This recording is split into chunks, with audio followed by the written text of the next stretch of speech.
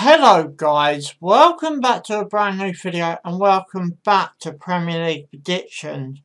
There's a few things I want to talk about, not just about the league results, and the league results we're going to go back to the midweek one before the FA Cup took place. So I want to get down to this video quite quickly because I do want to cover quite a lot. What's been said and what managers are planning on doing and all that kinds of stuff. So I really want to get down to this video. So guys, anyway, this video is sponsored by LOL T-shirt company. They sell my merch. The link for my merch is down in the description below. So feel free to check it out after watching this amazing video. But anyway guys, you know what I do. So guys, you know what to do. Subscribe for more. Thanks for watching and let's go.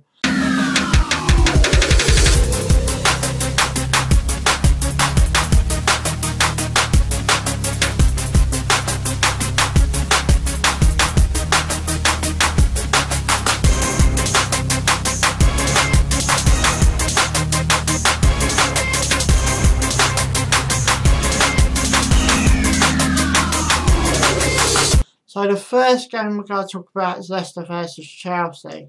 Leicester beating West Ham 4-1 at home. A very dominant performance I thought that was by Leicester. Chelsea drawing 2-2 away at home to Arsenal. As the league stands, you've got Chelsea in 4th with 40 points, 2 wins out of their last 5. And you got Leicester in 3rd, 48 points with 3 wins out of the last 5. This game I think is going to be quite interesting. On the matter of fact of it's 3rd versus 4th. The update on Jamie Vardy, could possibly fixture in this. The injury wasn't as bad as what Brendan Rodgers and the Leicester team first thought it was. And Chelsea, I don't go sign anyone in this window. If you check it out before the deadline, feel free to put it down in the comments below what you think about that one. I'm looking at transfers, and it's very little speculation going on at Chelsea. So this one could be an interesting window for Chelsea. Going forward to the game, both teams are going to go, with a sort of confidence issue. I'm going to call this one a draw, and I'm going to go for a 3-3 scoreline for that one. My next one is AFC Bournemouth versus Aston Villa. Yes, Bournemouth to get knocked out of the cup by Arsenal, 2-1. But go back to the league, and Bournemouth's last league game was a 3-1 win over Brighton and Albion. I don't quite know what to take about Bournemouth performance. To talk about the game, here in the game, Brighton was so disappointed. Bournemouth deserved the 3 points, turned up on the night. Obviously, both teams are sitting close to the relegation battle.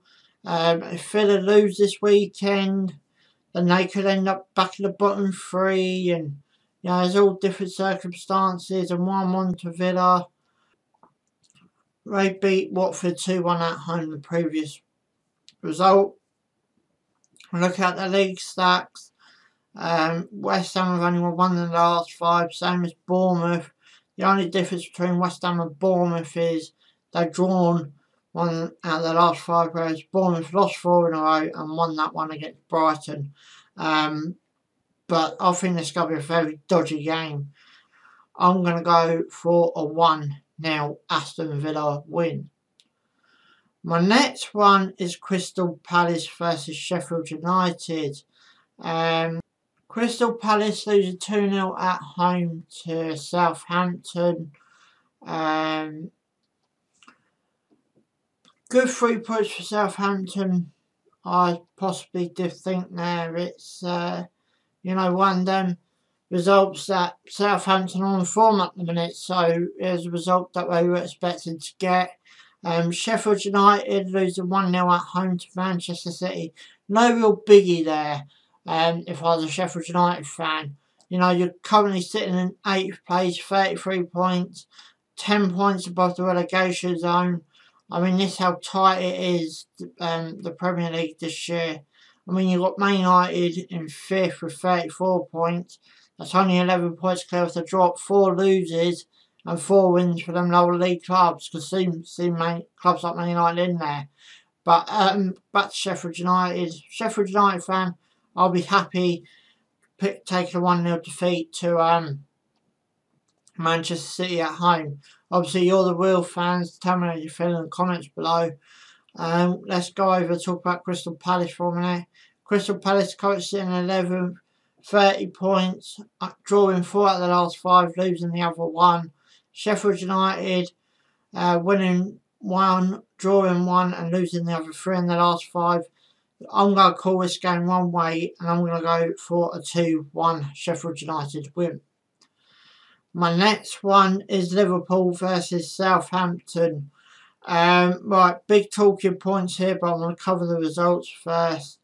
I wanted to talk about what Klopp have said in the press about the replay of the cup. Liverpool beating Wolverhampton 2-1. Southampton beating Crystal Palace 2-0 away from home. Right, let's go over to Liverpool, and yeah, they played in the cup. I'm going to talk about that as well. So this is going to be one of my main talking points. Right, let's go first to what Klopp said. He is not going to be there for the FA Cup replay against Northampton Town at Anfield. The players are on the winter break, the first team. So he's going to get the under-23s to play the game, sorry. Klopp's not even going to be there, he's going to be away, and the reserve manager is going to take charge. As far as I'm concerned, Klopp, you should stay there. I know you're missing a day off holiday, but you're looking at your future stars. Why aren't you there? I find that really, you know, wrong of Klopp. And yeah, as far as I'm concerned, he should be there, supporting the boys, seeing what the boys can do. Who knows when they might be called up themselves, and you know, Klopp could look at this game and go, oh, I wish I was there for that one. Another thing on Liverpool. Yes, it's again on their Northampton Town draw. Northampton Town's penalty. Now, this is where I really am not happy about VAR being used in the FA Cup. VAR is used in the FA Cup only for Premier League grounds. As far as I know, that's what it's there for. Until next season, if it comes in the Championship, then yeah, maybe use the Championship grounds as well. But how can you use VAR in a good competition like this and still not use it at every ground? If you're not going to use it at every ground, don't use it at all. Because Northampton Town had the penalty and it went in the box, it's outside the box. So the ref got that one wrong. VAR overall, I'm still a big fan of it. I've been watching Championship games, I've been watching games without VAR, and I can see the improvement with the VAR, even though when it goes against my club, it will be a bit annoying, but you know, it's something we have to put up with. But as I said, watching Championship games with VAR, without VAR, sorry, aiming at the Championship there, and they're still getting calls wrong. And this is where I sit down and go, oh, I'd still rather have VAR. I'd still rather have an even game than not. So, but you're entitled to your own opinions. Feel free to put your opinions down below. Let's go over to Southampton. Southampton currently in 9th, 31 points. You know, winning throughout the last 5. Throughout the last 5. Liverpool currently top. Nearly crossed their record at Northampton Town, but lucky managed to scrape a draw. And they had chances to win that game as well. but they have won all of their last 5 games. Going forward with this one, I can only see us going one way, and I'll go for a 2-1 Liverpool win. My next one is Newcastle versus Norwich. Newcastle, I really want you Newcastle fans to talk about Steve Bruce and the job he's doing. I know a lot of you weren't happy when he first started, but, you know, are you settling with him now? Are you happy he's your manager? Please feel free to put all your comments down below. Newcastle drew 2-2 away to Everton. Norwich losing 2-1 away to Tottenham, and Tottenham were very lucky to get the 3 points out of that game, by the way. I'm just going to say that. Norwich currently bottom of the league, winning 1 out of the last 5. Newcastle are in 14th, 30 points, winning 1 out of the last 5. So very similar stacks going into this game. The only difference is Norwich have drawn 1 more. Hold on a minute. No, they haven't. So they're exactly the same sort of stats going into this game, which I'm only call this game one way. I'm going to go for a draw, and I'm going to go for a 1-1 scoreline for that one. My next one is Watford versus Everton. Watford, Nigel Pearson yet again saving the club, but he lost 2-1 to Villa away from home in the previous fixture, in the previous result, sorry. Everton 2-2 at home to Newcastle. Carlo doing a great job at Everton as well. Watford are back in the relegation zone by only goal difference. Watford are -15, West Ham are -11, but they're drawn points. So, you know, they could easily be coming out of the relegation zone again after this weekend's fixtures. Results, or fixtures, whatever you want to call them. But, you know, Everton, as I said, Carlo doing a great job winning 2 out of the last 5, 30 points. So that's 30 points going up against 23 points. Because they're 2 good managers, they're 2 good sides, I'm going to go for a draw, and I'm going to go for a 2-2 scoreline for that one. My next one is West Ham versus Brighton Hove Albion. Brighton Hove Albion loses 3-1 away to Bournemouth. I'm going to talk more about that in just a minute. I thought that with the likes of, you know, who plays for Brighton, but as I say, I'll talk more about that in a minute. West Ham losing 4-1 away to Leicester. Disappointing day for West Ham.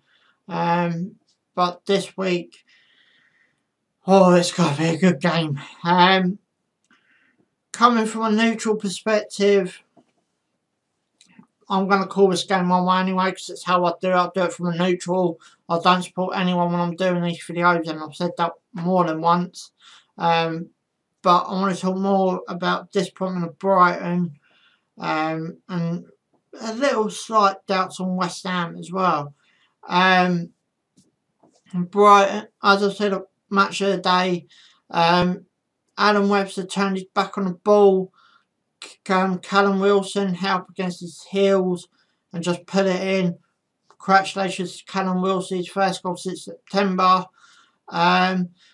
But all disappointment for Brighton. Webster, I don't think he's Premier League quality. That's just my opinion.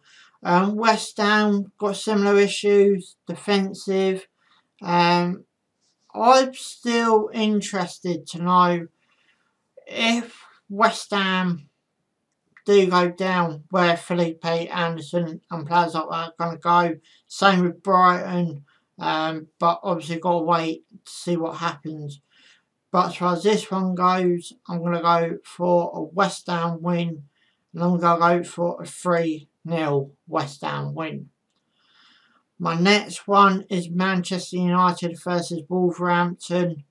Man United, you know, got the EFL Cup coming up as well as I'm recording this, but it lost 2-0 at home to Burnley, the previous Premier League result. Wolverhampton, you know, loses 2-1 at home to Liverpool. Wouldn't be too downhearted with that one either, if I'm all honest. But let's go and talk about Man United and Burnley. Man United were poor. Yes, they have beaten Tranmere 6-0, but I know a lot of you United fans probably go, say this. I know they have beaten Tranmere, but it's a whole different kettle of fish, and we all know it. So I'm not taking that into account, but it could help your confidence. So your players got to go do the job at the end of the day. This is just my perspective and my predictions. But disappointing day for Man United against Burnley, losing 2-0. Absolutely awful Man United. Wolves, I won't be too downhearted as well, as a Wolves fan. And losing 2-1 at home to Liverpool. And I think Wolves might deserve to point out of that game as well. But as far as this one goes, I'm going to go for a Wolves win, and I'm going to go for a 3-0 Wolves win. My next one is Burnley versus Arsenal. Burnley beating United 2-0. Just literally mentioned that. Arsenal 2-2 away to Chelsea. Arsenal, Mikel Arteta, is he the right man for the job? Only time will tell. Don't forget, we all go through his honeymoon period. Well, every new manager does most of the time at their new clubs. Burnley's a hard one to sum up, because they beat Man United. They won two out of the last 5, losing the other 3. But you look at Arsenal, sitting in 10th, only winning 1 out of the last 5, drawing the other 3, losing the other 1. I'm going to go for a Burnley win, and I'm going to go for a 1-0 Burnley win. My last one for this weekend, and it'll be a game I will be watching, is Tottenham versus Manchester City. Man City beating Sheffield United 1-0 at home. Tottenham beating Norwich 2-1 at home. So Man City's away from home, Tottenham's at home. Tottenham under Jason, I'm still questioning, and yet it's up to you Tottenham fans. Put your comments down below and tell me what your thoughts are on Jose Mourinho. I still don't think he's the right man for the job. When I'm looking at your record here, you've won 1 out of the last 5, losing 2, drawing the other 2. Man City, Pep Guardiola, winning 4 out of the last 5 and just drawing that 1. So you're going in undefeated in your last 5. So I'm going to go for a Man City win, and I'm going to go for a 2-0 Man City win. But anyway, guys, you know what to do. You're a big fan if you enjoy it. Subscribe for more. Thanks for watching. Ciao for now.